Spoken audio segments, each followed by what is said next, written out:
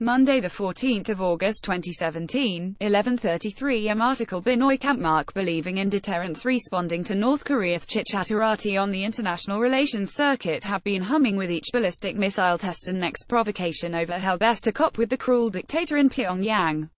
While Donald Trump persists in an ever-escalating slope of sandpit politics, followed by reciprocating gestures, there are other suggestions as to how best to deal with the regime of Kim Jong-un.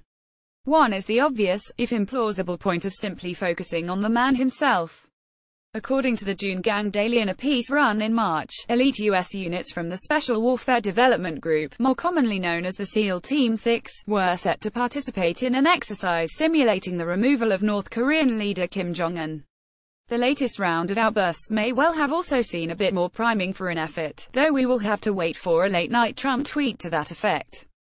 Tom Malinowski suggests avoiding an external solution, a thrust from the outside looking in. Political change in Pyongyang and the reunification of Korea, as hard as it may be to imagine, is actually more likely than the denuclearization of the present regime.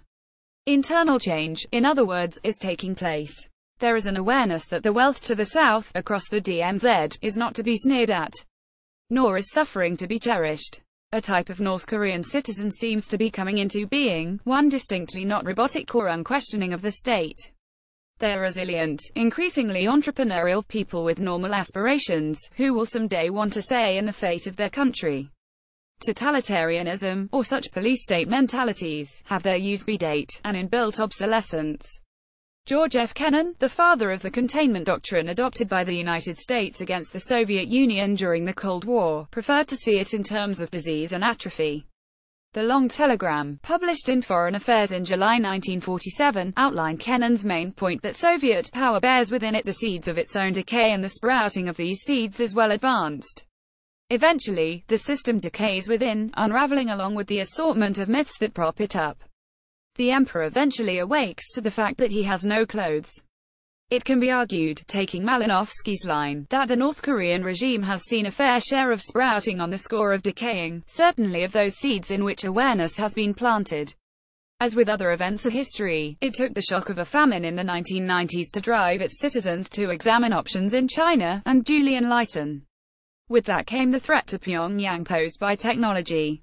In Malinowski's words, we worry about the miniaturization of North Korean nukes. What threatens the Kim regime is the miniaturization of information technology. The narrative of transformation is also pushed by such individuals as Michelle J. Mazar of the Rand Arroyo Center and defense analyst Michael Johnson.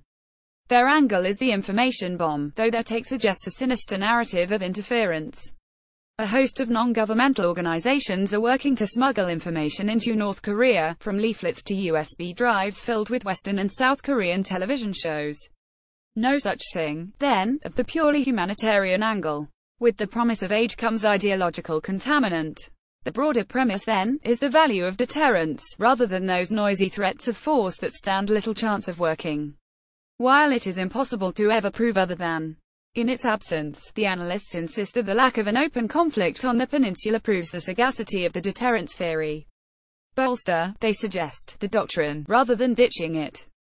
Establish, if possible, an analogue of the procedures and safeguards that the US and the USSR had during the Cold War.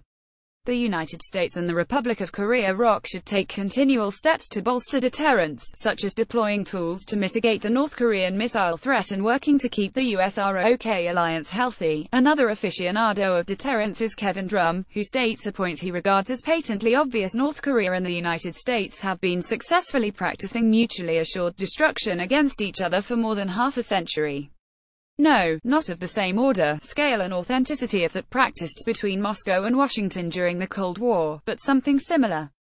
Along the most militarized border on Earth, the sides have been locked in a standoff which has never truly come undone. As Drum insists, the standoff is ghoulish yet effective. Despite hundreds of fracasses and dozens of more serious incidents along the border, a grisly logic of deterrence has been at work. The overwhelming sense among such commentators is that preemption with the sword, or in this case, a military strike, portends doom.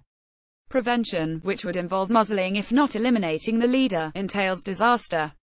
To adopt the wise approach of time, a status quo held in check by a threat of lethal force, a sort of fatalism that lets history, rather than the actions of impulse, take center stage, will ultimately win the day. But such logic risks, at in any moment in time, the possibility of coming undone. Dr. Binoy Kampmark was a Commonwealth Scholar at Selwyn College, Cambridge. He lectures at RMIT University, Melbourne. Email bkampmark@gmail.com. Copyright Scoop Media.